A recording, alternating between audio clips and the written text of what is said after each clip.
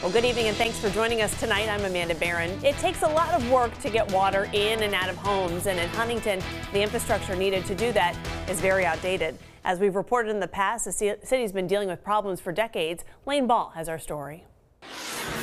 A huge feat to fix an ongoing problem the city of Huntington has been dealing with for decades. It's over $250 million worth of project improvements or infrastructure improvements across our sanitary and stormwater system. The Huntington Water Quality Board upgrade project will replace aging infrastructure all over the city in 5 phases. Now, the first project includes segregating stormwater and sewer, and Huntington Water Quality Board Executive Director Brian Bracey tells me that will prevent areas like this from looking like this.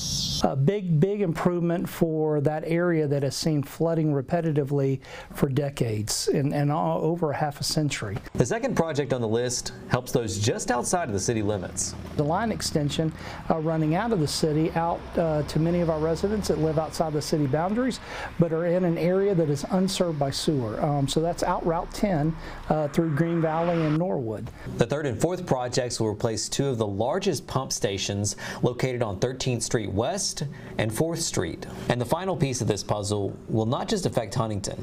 The largest of the projects is the wastewater treatment plant, which is a regional plant and one of the few in the state of West Virginia and the largest in the state of West Virginia. While this hits a lot of the major infrastructure issues, there's still more work to do. You're talking billions of dollars. We have 390 miles of lines, 500 manholes, 5,600 catch basins.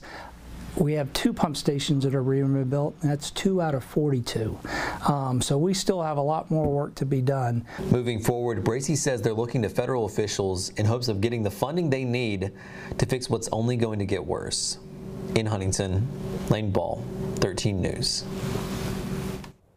The projects are being paid for through the most recent rate increase through the Huntington Water Quality Board, as well as ARPA and grant funding. The first 2 projects are expected to be finished by 2027. The last 3 are expected to be finished by 2030.